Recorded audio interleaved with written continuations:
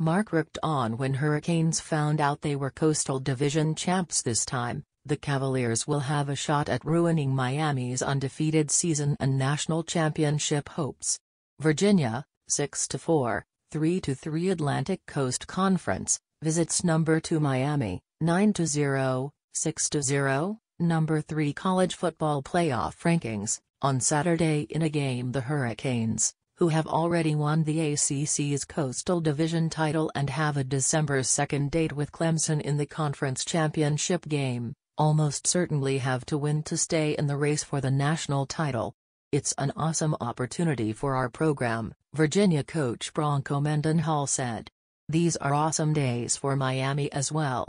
The Hurricanes, who insist they've been disrespected by national media because many television analysts picked Notre Dame to beat them last week, have the nation's longest winning streak at 14 games.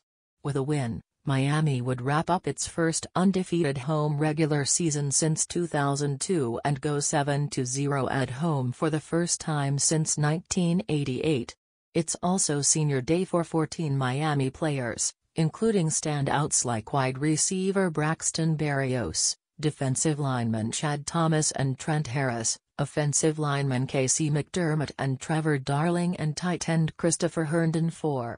And there's also a number of juniors, possibly as many as 5 defensive starters alone, who will likely consider leaving early for the NFL draft. So emotions will obviously be high on the Miami end, and Mendenhall hopes his team can find a way to match that intensity. It just so happens to be against a really good team and a game that matters, Mendenhall said. It's fun to play in games that matter.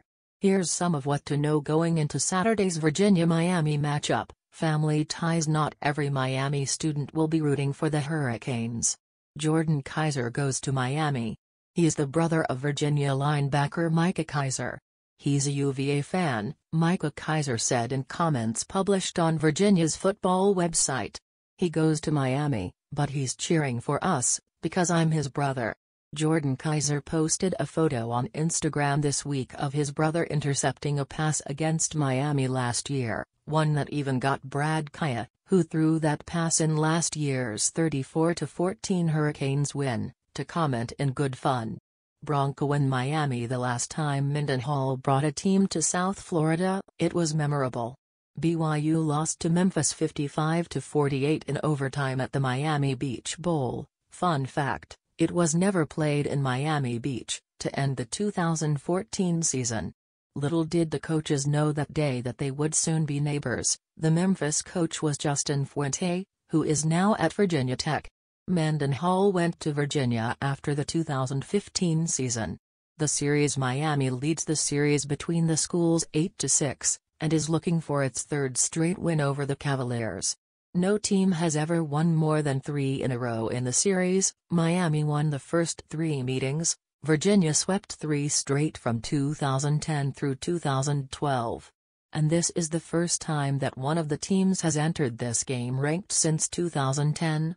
Early risers. This is only the second noon kickoff for either team this season.